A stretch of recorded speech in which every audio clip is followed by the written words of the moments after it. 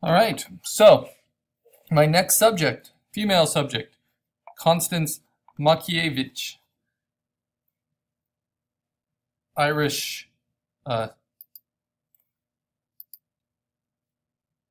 revolutionary suffragette. Now, I am playing with the pencil sketch I did and warping it and seeing if I like that more or less than the original.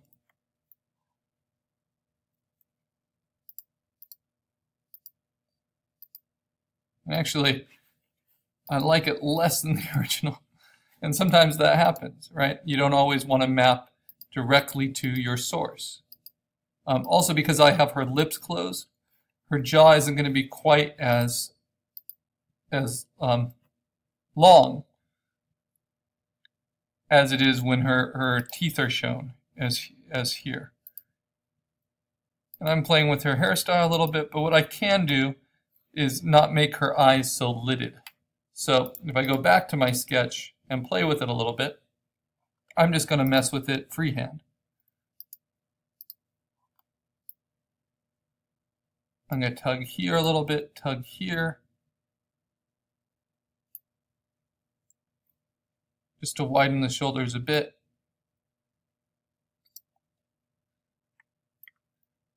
And then with the eyes, I'm just going to,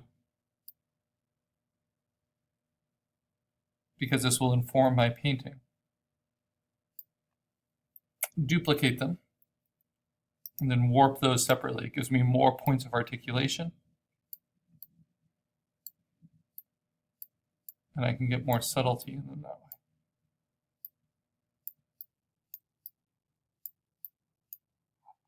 And it's always good to be looking at your navigator. They're becoming kind of anime-ish eyes a little bit, but I'm just trying to get a little bit more of an arc in the top. Okay, now there's a big difference there. So now I'm going to take them and just straight scale them down, line them up with the nose.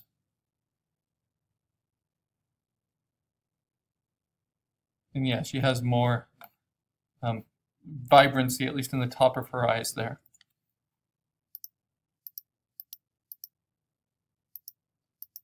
A little bit more room to play with. And then what I can do is simply erase out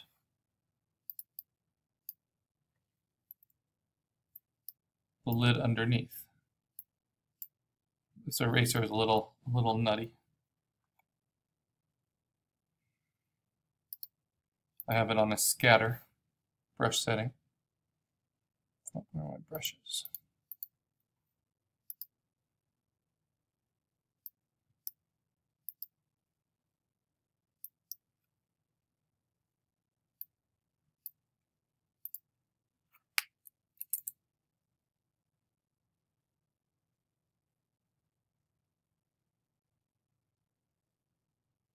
All right.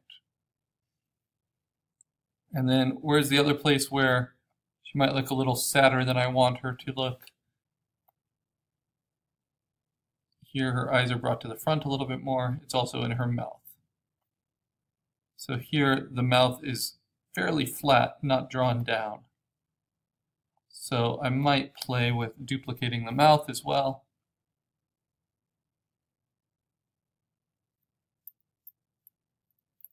And just warping that very slightly. So I think my sketch is pretty accurate, or pretty well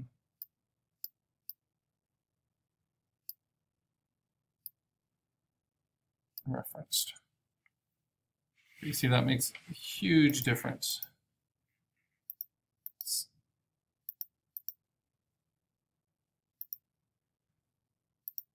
Now, I want it to look steely and formidable,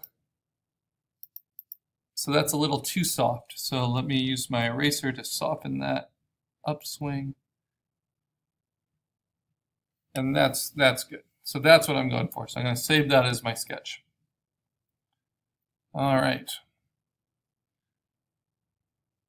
Now, my sketch always want to look at the size, is 8 by 8 inches by 400 pixels per inch. That's just how I scanned it. Whereas if I look at my George Bernard Shaw painting, it is 16 by 20 by 318. So next thing I want to do is decide on the composition. I like this composition.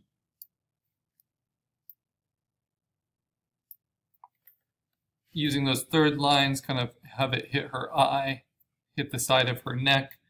Yeah, that makes it nice. Her one eye is centered but up. It's a strong composition for a portrait. Nothing revolutionary like she was, but it holds the eye well. All right.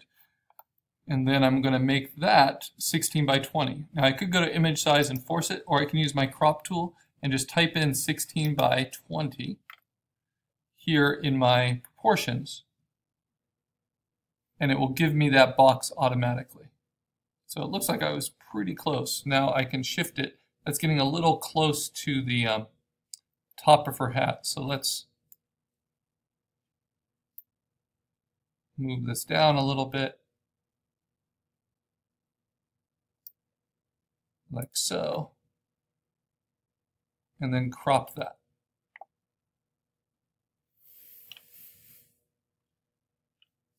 Or, no, maybe just leave it like this. Okay, so this is 16 by 20 right now, or very close to what pixels can do. Now I want to make the resolution what I want. So I go to image size, and first I won't check resample, and I'll make it 16 by 20, and then I'll hit resample and make it 318. So it matches exactly what George Bernard Shaw was. I don't know how I ended up at 318 necessarily, but that gives me a lot of leeway for printing really large and getting a lot of fidelity from the brush strokes and all the pixels I'm using. Now edges become very important. So this bottom edge, if I don't deal with it, and if for some reason I leave my sketch as part of my painting, it might be an issue. So I'm actually going to use the patch tool. I circle the area that's a problem, and then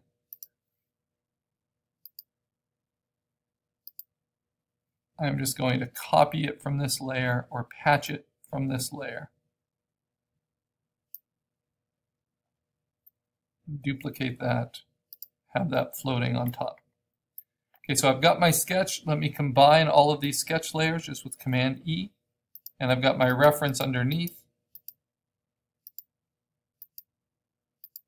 And you can tell that I've changed it quite a bit, but I like how I've changed it. You know, it stretches her out a little bit, and it gives more subtlety to her face. So what can I do with that reference image? Well, I want to have it open in another Photoshop panel. So open with Photoshop.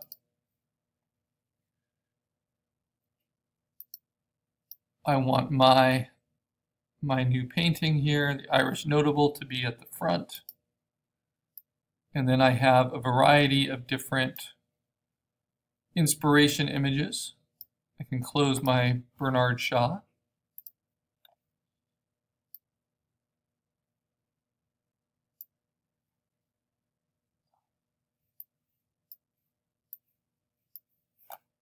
And now that she's open, I can go to Window, Arrange, put them all next to each other.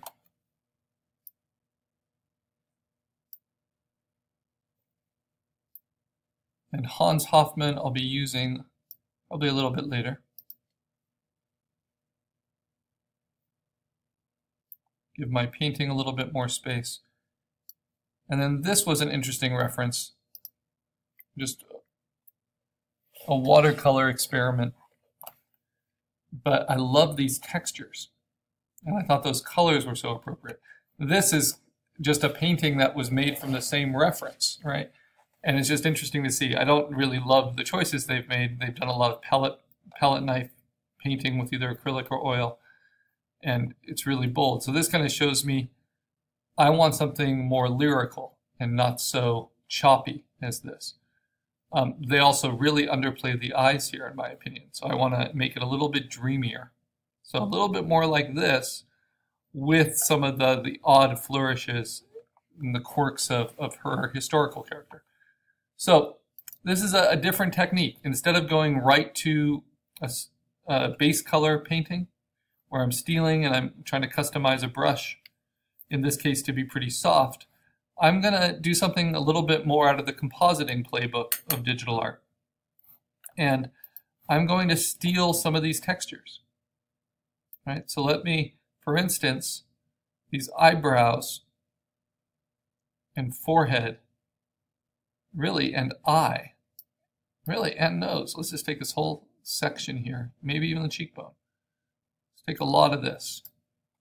Command C, copy it. Go back to my original. Command V, put it above my sketch. Let's lock the reference. Let's lock my sketch.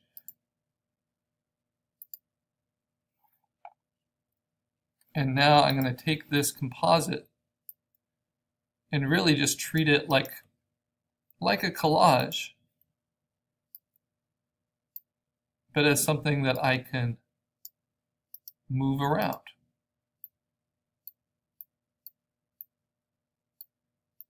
And this is going to give me a different kind of base color. Something very different to react to. But I'm still going to kind of follow the same principle of getting rid of the whites. What I say is kill whitey. Right? Now let me take the opacity down a little bit so I can line it up a little bit better. You can see with this cloudiness of watercolor, it works really well.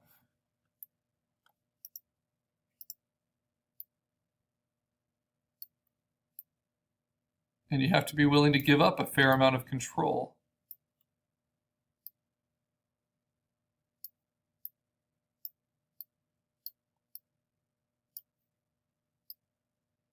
And I'm noticing some differences right away from the reference.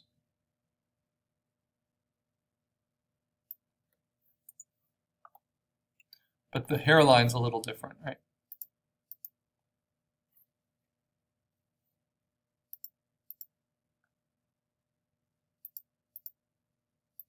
Yeah, so those eyes are working fairly well. And remember, I don't need to use this at 100% opacity. So I think 79 was working pretty well. Okay, now what if I just take the seam of it? Because this is digital painting. This will all be worked with. I really like how it deals with the jawline, the ear, and the cheekbone. If I take all of this and then I warp that, and bring that hairline up. Let's see.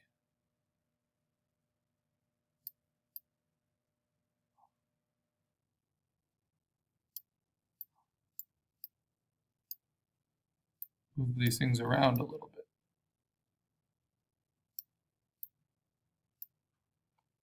And I can see it in the navigator. Yeah, that's working pretty well. All right. I don't think I want these really pink, hot pink lips, but I love kind of the colors and the effects of the upswept hairstyle here. And I love this, so I'm going to bring this in. Maybe to inform the hat a little bit. Copy it, paste it on top, mess with it. Oh, don't want to warp it yet, sorry. Flip it. Free transform is always my starting point because that allows you to rotate and scale.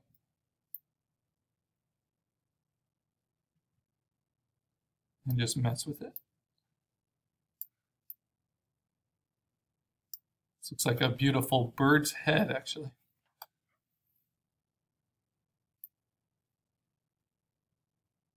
Actually, a lot of what I think of when I think of her hat. So if I move that up there, take it down to about 79%. Now I can erase away. And I've already set my eraser, but this time I can use it